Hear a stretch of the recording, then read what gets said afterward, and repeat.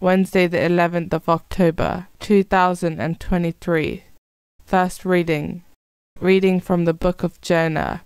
Jonah was very indignant. He fell into a rage. He prayed to the Lord and said, "Ah, Lord, is not this just as I said would happen when I was still at home? That was why I went and fled to Tarshish. I knew that you are a God of tenderness and compassion, slow to anger, rich in graciousness, relenting from evil. So now, Lord, please take away my life, for I might as well be dead as go on living." The Lord replied, "Are you right to be angry?" Jonah then went out of the city and sat down to the east of the city. There he made himself a shelter and sat under it in the shade, to see what would happen to the city. Then the Lord God arranged that a castor-oil plant should grow up over Jonah to give shade for his head and soothe his ill-humour. Jonah was delighted with the castor-oil plant. But at dawn the next day, God arranged that a worm should attack the castor-oil plant, and it withered. Next, when the sun rose, God arranged that there should be a scorching east wind.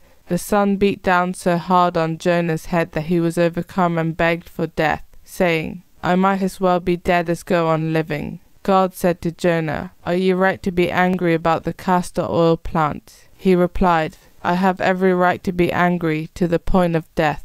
The Lord replied, "You are only upset about a castor-oil plant which cost you no labor, which you did not make grow, which sprouted in a night and has perished in a night. And am I not to feel sorry for Nineveh, the great city, in which there are more than 120,000 people who cannot tell their right hand from their left, to say nothing of all the animals?"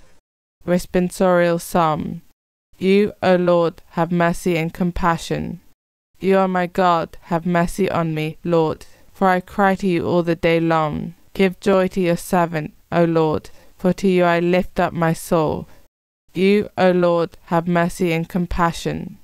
O Lord, you are good and forgiving, full of love to all who call. Give heed, O Lord, to my prayer, and attend to the sound of my voice. You, O Lord, have mercy and compassion. All the nations shall come to adore you, and glorify your name, O Lord, for you are great and do marvelous deeds, you who alone are God. You, O Lord, have mercy and compassion. Gospel acclamation. Alleluia, alleluia. Train me, Lord, to observe your law, to keep it with my heart. Alleluia. Gospel. Reading from the book of Luke.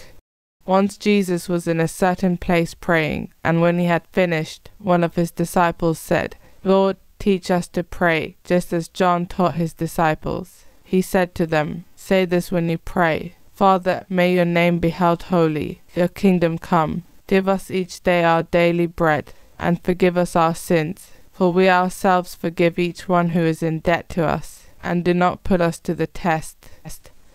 Gospel of the Lord.